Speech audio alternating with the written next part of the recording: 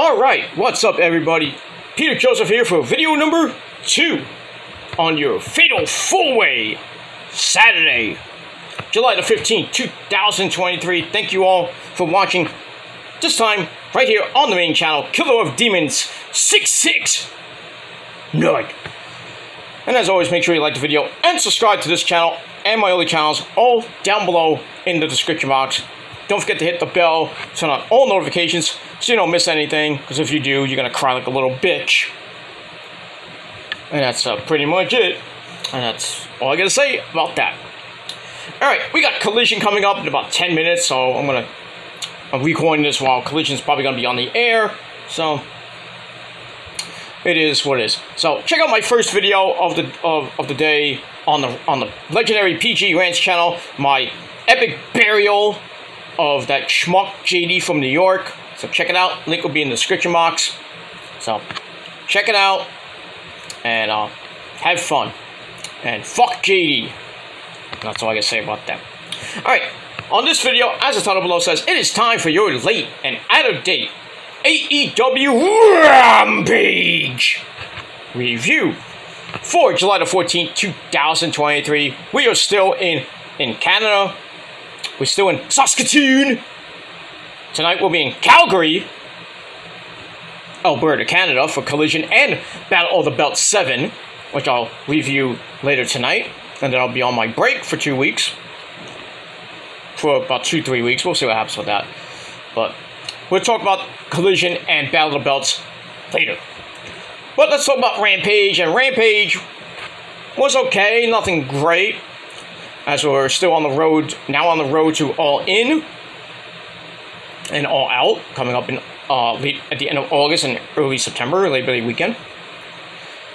Alright, so we have Chris Jericho, Excalibur, the man behind the mask, and the legendary Tony Baloney on commentary, as always. So we start off with our first match of the night, Naturally Limitless of Keith Lee and the natural Dustin Rhodes. They take on 2.0 of Angelo Parker, slick hair Angelo Parker, and my good friend Daddy Magic, Matt Maynard. Do you want to know what makes Daddy Magic's nipples hard? You want to know? Ask him. I don't know. I'm not going to ask him, but you can ask him if you want. He has a YouTube channel, so ask him. That's it. Pretty decent match. Back and forth they went. In the end, Dustin Rhodes and Keith Lee get the win in exactly 10 minutes. As Keith Lee catches Parker in midair, sending crashing back first on the canvas. Ow. Then he picks him up and hits the Supernova for the win. So, Naturally Limitless get the win. Match was alright. Gave it 2.5 out of 5 stars. And pretty much it. Let me move on. Pretty decent opener. Alright, then we have a segment for QTV, where we have Aaron Solo getting his back almost broken by the lovely Harley Cameron's legs. Oh, what I would do to those legs. Scrumptious. Anyway. So they issue a challenge to the Acclaimed and Daddy Ass for next week.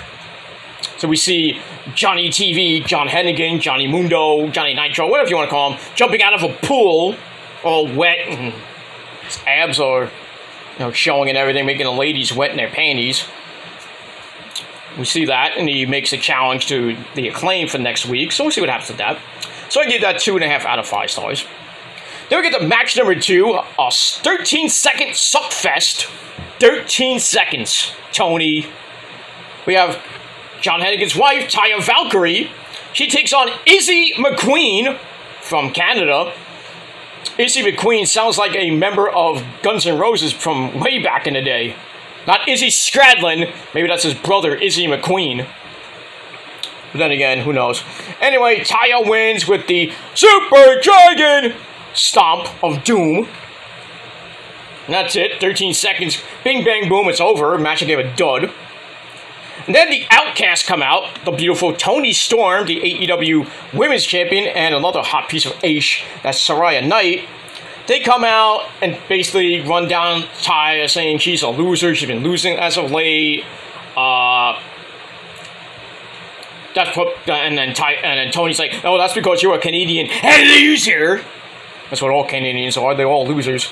Then she brags about, I beat everybody, and then Taya's like, oh, really? You haven't beat me? We haven't touched each other yet. So then Taya throws out the challenge for Battle of the Belts for the AEW Women's Championship, and Toni Storm accepts it, so we'll see that match coming up tonight at Battle of the Belts. Is Taya going to win? Probably not. I doubt it. Let me get that. Here we go. Alright, after that, we get to a segment with Send for the Man! Hook! Stop eating your spaghetti in New York! Get in here! We see Hook in New York eating some spaghetti. I don't know, he was with somebody. I think it looked like he was with his girlfriend.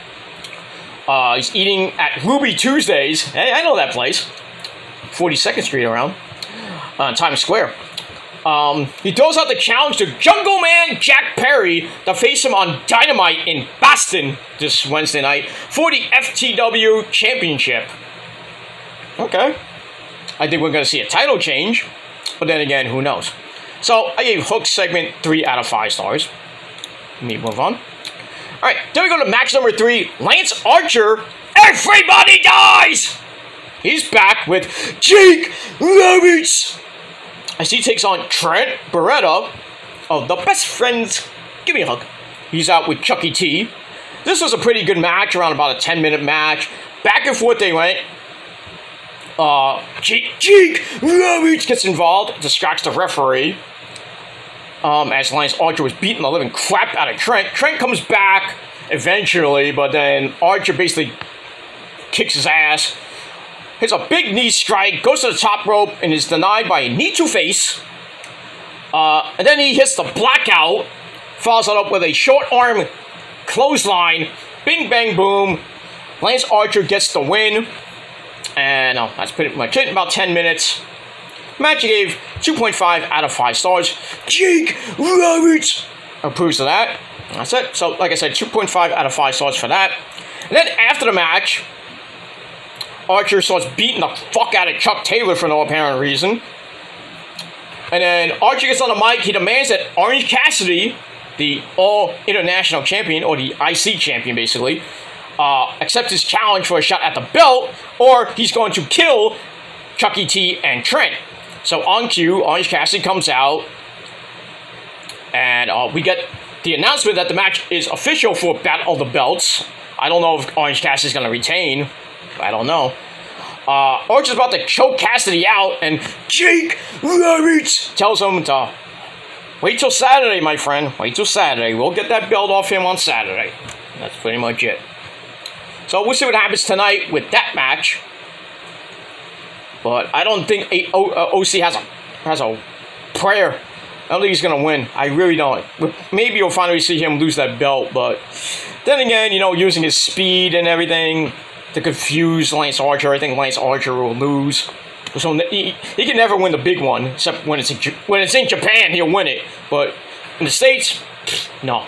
So I think OC might retain by the skin of his teeth, but we'll see what happens with that. And we move on. All right, then we go to a segment with Team Lethal, Jay Lethal, Karen Jarrett, Jeff Jarrett, Satnam Singh, and the resident player from the Himalaya, Sanjay Dutt. They're all mad about what happened in the blind eliminator tournament where Matt Hardy and Jeff Jarrett lost. I forgot who they lost to. I think it was Sammy and Danny Garcia. They're all mad about that. Then we hear from Matt Hardy, Ethan Page, and Brother Zay. Team Jarrett are among the first people to be announced for the Royal Rampage, which is coming back. I don't know when that is, but it's coming back. So that's going to be on Rampage probably in a couple weeks. So we get all that. So we'll see what happens with that. And I gave that 2.25 out of 5 stars. That's it. All right, then we go to match number 4, a 3-minute suckfest. Did I say 3 minutes? Pretty much I did. Match number 4, Kensuke Takeshita, taking on Kenny Omega's childhood friend. That's what Don Cal says. Mentos, aka Menthol, aka Mentalo.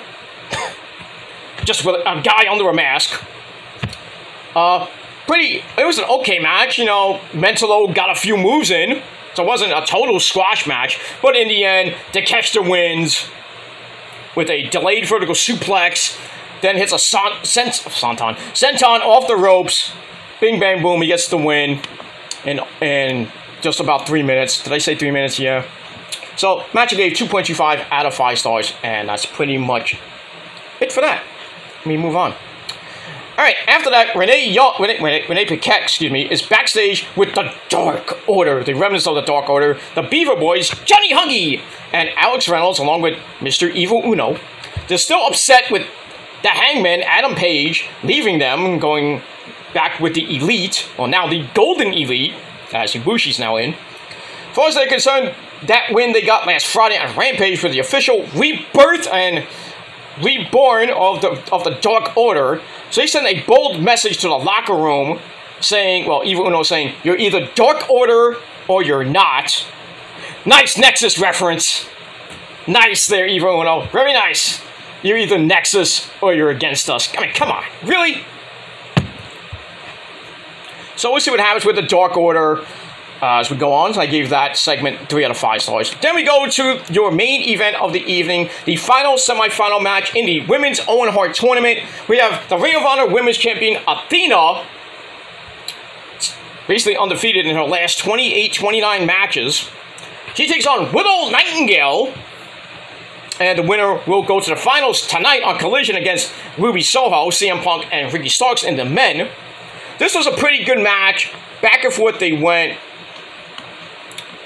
We got a GTS attempt by Athena, but then Willow counters that, somehow turns that into a pinfall attempt. 1, 2, 3. Willow Nightingale gets the win over Athena, giving her her first loss in a long time.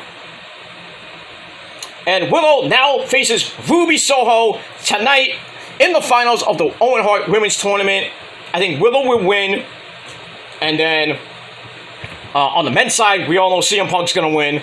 So we got that. Also, great match coming up for the AEW Tag Team belts. Bullet Club Gold taking on FTR in a 2 out of 3 falls match. That's going to be a banger. Also, Willow and, like I said, Willow and Ruby, CM Punk and Ricky Starks. And we'll see what happens with that tonight on Collision. And right after that, Battle of the Belts 7. So 3 hours of AEW wrestling. It's going to be epic. And I will be back later tonight with my Collision and Battle of the Belts review. Those will be separate videos. I'm not going to do one big video. I don't have time for it. And after those videos are up and done, I'm out of here. So after those videos are done, starting tomorrow, I will be gone for 2 weeks. About 2-3 weeks. And I will be, that's it. I'll be on vacation. Where I be, you won't know. And I'm not going to be in Florida. And I'm not going to be here. So I will not be around anywhere. So, you want to make your little threats and, you know, I care less because I won't be here. You want to go to jail so bad? Go be my guest. And that's pretty much it. Anyway, I'm going to get out of here. Collision's on the air right now. So, when you see this, Collision will be on the air. And that's it. So, that's all I got to say for now. Thanks for watching, everybody. I'm Peter Joseph signing off. Peace out, rock on, and rock hard with your cooch. And if you're not down with that, go fuck yourselves. And I got 3 words for you. Fuck you, man. Adios. Until next time. And there will be a next time. Peace.